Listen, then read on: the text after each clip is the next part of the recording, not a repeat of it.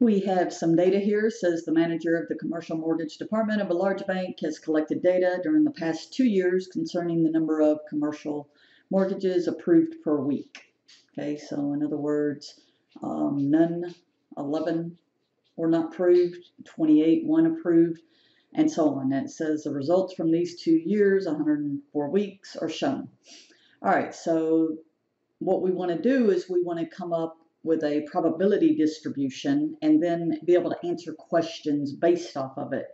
So to be able to get a probability distribution is I need each one of these probabilities. Well, how you do that, and we already know it was given to us, was 104, but let's just put that here. So I'm going to sum this column. And by summing this column, I get the total, 104, because I'm going to need this to find each probability for what's the probability none get approved, what's the probability 1 got approved, and so on. So to do that, I do equals the part, so in this case, that frequency divided by the whole. I'm going to copy this formula, so I'm going to put dollar signs, and I pressed F4 on my keyboard, put dollar signs around this cell, because what that does is that says when I copy this straight down, the frequency will move, but the 104 will stay the same.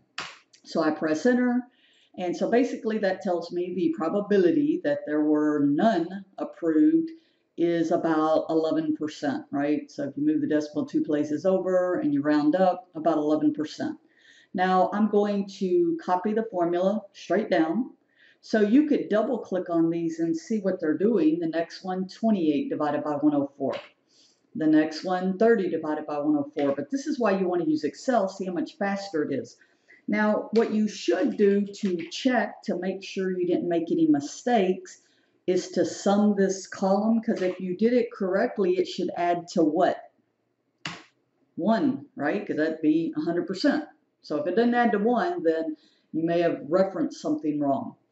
All right, so I have my probabilities now. So now I could actually find the mean. Sometimes this is, when probability distributions, this is called expected value. You might see it as mu.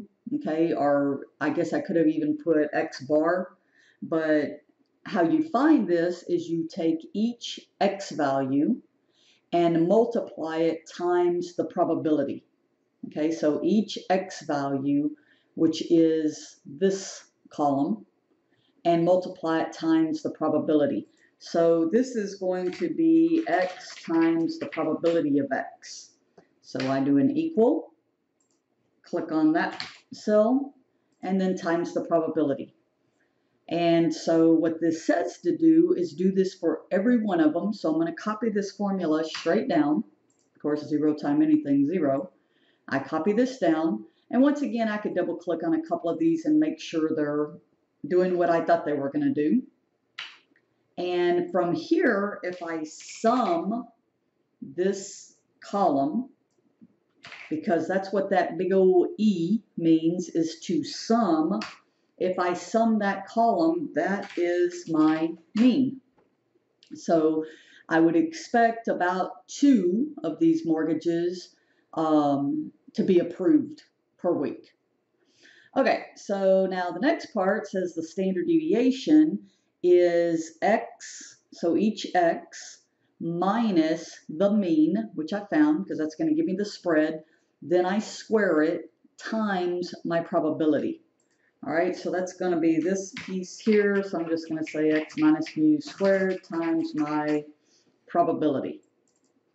All right, so let's do it. So equals, open a parentheses. I'm going to make it look like this. X minus my mean. Think about this. I want to copy this, so I'm going to want to make sure I pressed the wrong button. Make sure I absolute reference the mean. And you can type the dollar signs. It's some keyboards, the F4, you either have to do a function F4 or a control F4. I'm just pressing F4, but you can type the dollar signs.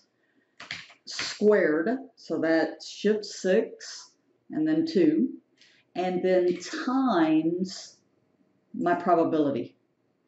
Okay, so my x value minus my mean, because remember that's what the standard deviation is the spread, how far away you are from the mean, square it, and then times the probability.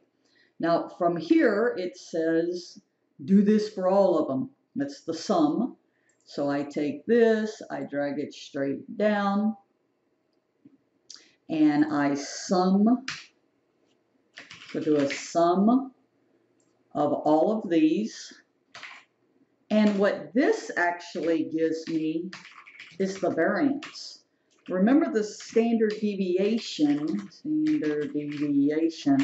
is the square root of the variance. So all you have to do is equal square root that value, and that will give you the standard deviation. That's the big square root symbol right there.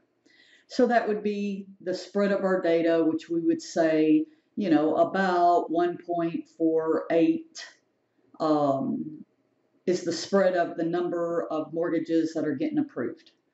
Okay, so now let's say we want to answer some particular questions like, you know, what if I just asked you flat out, what is the probability exactly 3 were approved? Well, that's simply be this number right here. That's my probability, right? So I'm just going to copy it, equals that value. So exactly 3. Now what if it said, what's the probability less than 3? Well, less than 3 would mean 2, 1, and 0. Okay, you wouldn't use 3 because 3 is not less than 3. So what I would do is I would sum the probabilities for 0, 1, and 2, and that would give me my less than 3. All right, what about if it said the probability between 3 and 5? Okay, notice I put the equal sign because I want 3 and I want 5. So the probability between 3 and 5 then would be the probabilities 3, 4, 5.